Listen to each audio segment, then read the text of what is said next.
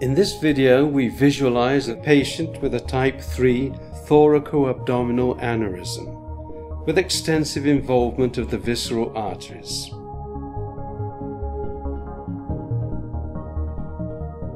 We visualize a 3D reconstruction and the simultaneous axial slices of the CT scan. In this case, the right renal artery has an early bifurcation, which brings an extra challenge to the case.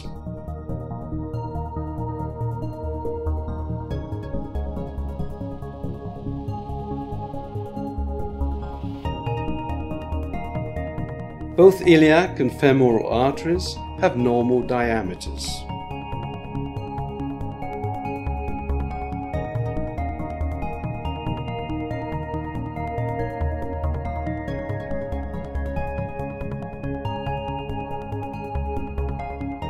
Based on the CT scan, we did a comprehensive study of the proximal and distal diameters of the aorta, the diameters of each of the 4 visceral arteries involved, and the approximate clock position of the origin of each one of them, as seen in these planning snapshots. We also assessed the distance of each visceral artery in relation to the point of the proximal landing zone. The complete plan for this case consisted of 1 proximal thoracic stent graft to cover the descending thoracic aorta and create a regular proximal landing zone, 1 custom-made branch stent graft with 4 branches, 1 bifurcated stent graft, very similar to the regular one, except for the absence of a free-flow stent, since this graft will land inside the distal portion of the branched graft. Only barbs are necessary for an appropriate sealing and avoid disconnection of the system. Regular iliac stent grafts complete the set of stent grafts. These measures will then be used to design a custom-made stent graft with 4 branches for this patient, as seen here in an actual picture of it before sterilization.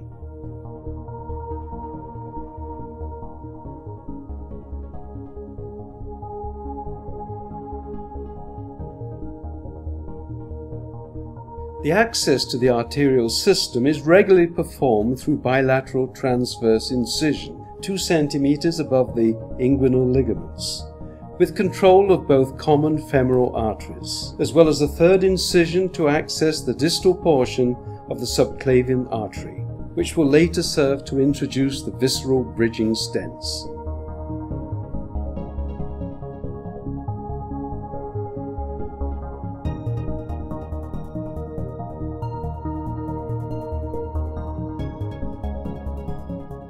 After the thoracic stent graft is deployed, creating a proper landing zone and sealing the proximal portion of the aneurysm, the branch graft is deployed so that each visceral-oriented branch lands around 2 centimeters proximal to the origin of the arteries. While the branch stent graft is in place, an angiography is performed to confirm the position of the stent graft.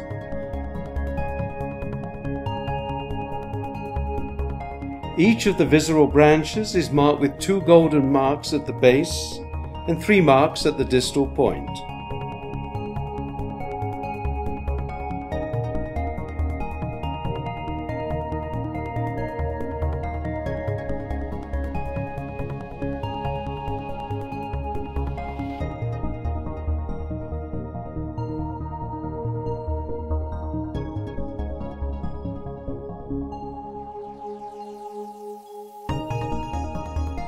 After the implant of the branch stent graft, we proceed to the abdominal bifurcated stent graft, following the regular instructions.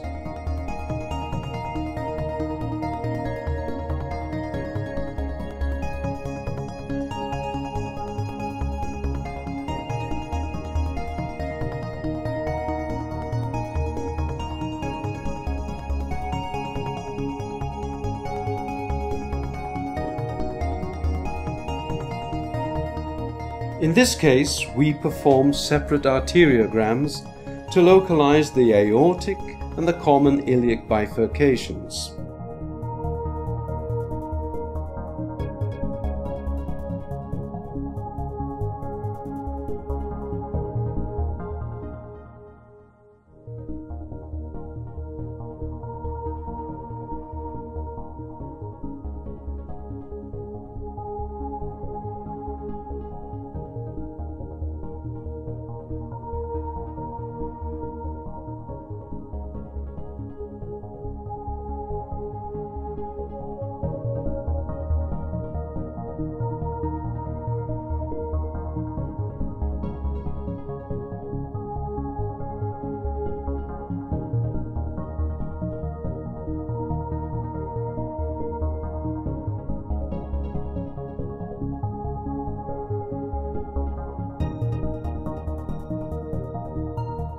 With a latex balloon, the entire system is then dilated.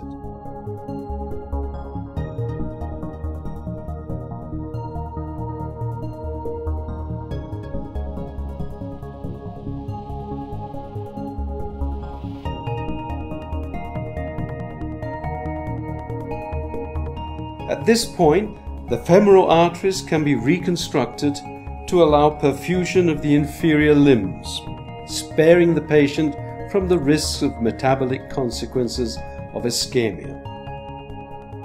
And an aortic arteriogram is performed, where we can see an extensive intentional endoleak through the stent-graft branches that will provide visceral perfusion while each of the branches is catheterized and the bridging stents are implanted via the subclavian access.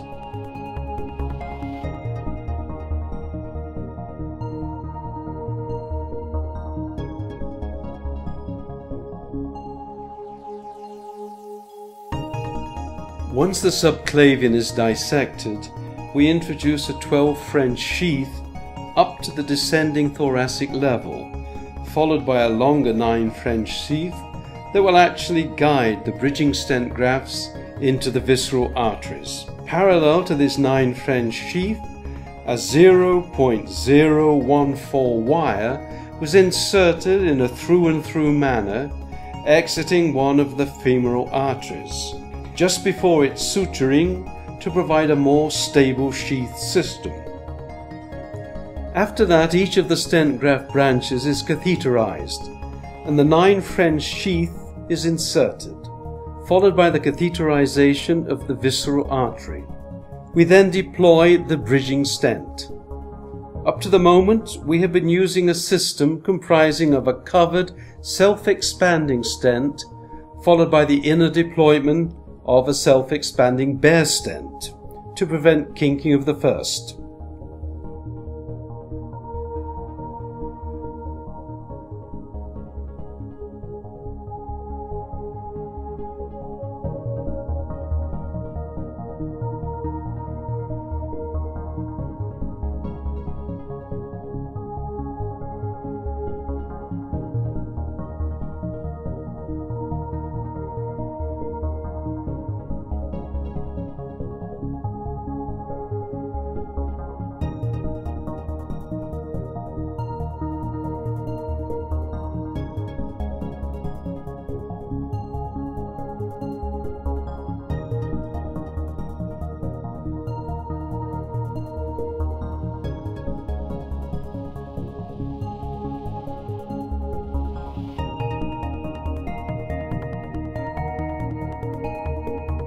The sealing is completed with appropriate ballooning and verified with 3 milliliters of contrast arteriograms. We also like to use 10 milligrams of isosorbide mononitrate before finishing each vessel.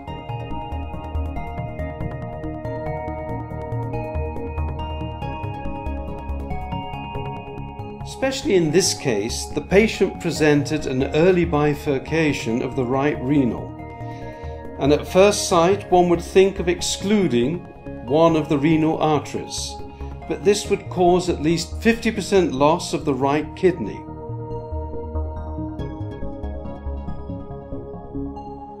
We then decided to try a double catheterization in a kissing stent technique, deploying 2 balloons expandable covered stents inside the first self-expandable covered stent to save the whole kidney. The control showed the complete perfusion of the right kidney.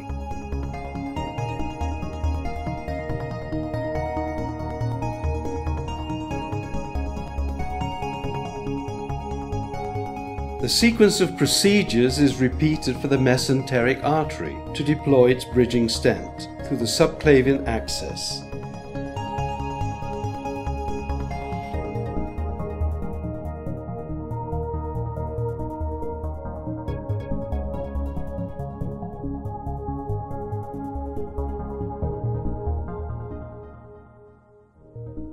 The measures in the arteriogram make sure that an adequate sealing of the visceral artery is achieved without the loss of important mesenteric branches. Again, we first deploy a covered self-expandable stent followed by a bare self-expandable stent for flexibility and kinking avoidance.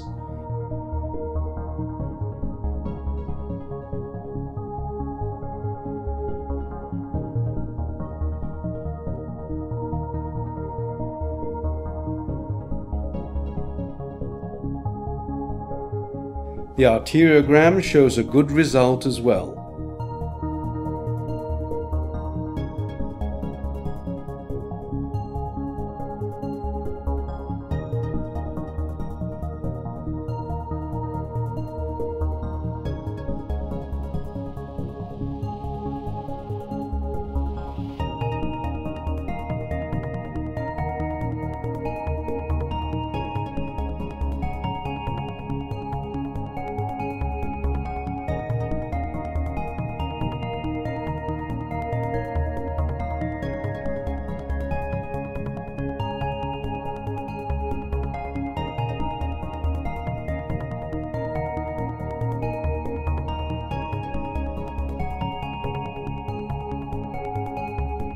Finally, the branch for the celiac trunk is catheterized with the sheath, followed by the selective catheterization of the hepatic artery. Both stents are deployed and ballooned to seal, followed by a control arteriogram.